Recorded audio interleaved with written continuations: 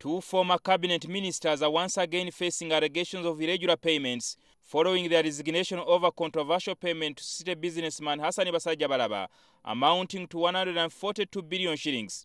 This time, they are defending themselves for allegedly sanctioning a German firm, Mulbag International, to undertake production of Uganda's national identity cards.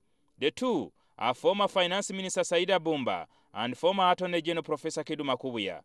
The Parliamentary Committee on Defense and Internal Affairs is investigating how Bbumba and Makubuya single-sourced and sanctioned payment of over 150 billion shillings to Mulbag International. The government of Uganda signed an agreement with Mulbag International amounting to 64 million euros, but over 80% amounting to 51 million euros and approximately 150 billion shillings has so far been paid. The project has since 2010 stalled with only 409 identity cards printed. The troubled Professor Kiddu Makubuya was grilled but declined to divulge any information, claiming he was not in possession of any documents since he left office. You know, it is easy if you are still sitting. I wouldn't be coming here to say, give me time, if I was the sitting Attorney General. I would just come and answer because I would be the one in charge. But I handed over.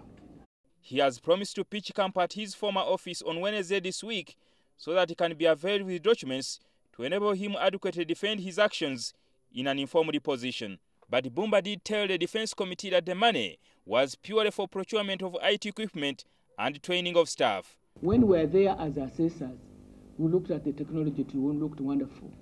They produced dummy IDs, we all got the dummy IDs, we looked nice. The money was acquired in the form of a loan request from the central bank to handle what Bbumba claims was a classified expenditure because of the security nature of the project. Honorable, what was the purpose of acquiring this equipment? I think the implementer and the requisitioner would better handle that. Because I didn't know that whether they didn't have money in the ministry or elsewhere to do the operationalization. I had not looked at the budget for operationalization. And for me, I'm ignorant about ITs. Why didn't you avail resources for operationalization? The taxpayers didn't pay enough. That's the answer should be down, Honorable. Because we operate a cash budget and money is collected from taxpayers. The equipment, however, is currently gathering dust at stores in Entebbe, while other equipment have since allegedly been stolen from the Electoral Commission stores. Earlier, the Deputy Governor Bank of Uganda, Luis Kasekende, had briefed the lawmakers on how the bank effected payment. By March 2012, the Bank of Uganda had effected payments totaling euro 51 million to Mulbag. She instructed us to effect an immediate payment. Ever since Parliament appropriated funds through a supplementary budget, a balance of 14 million euros remains unpaid, and yet the central bank has closed the accounts.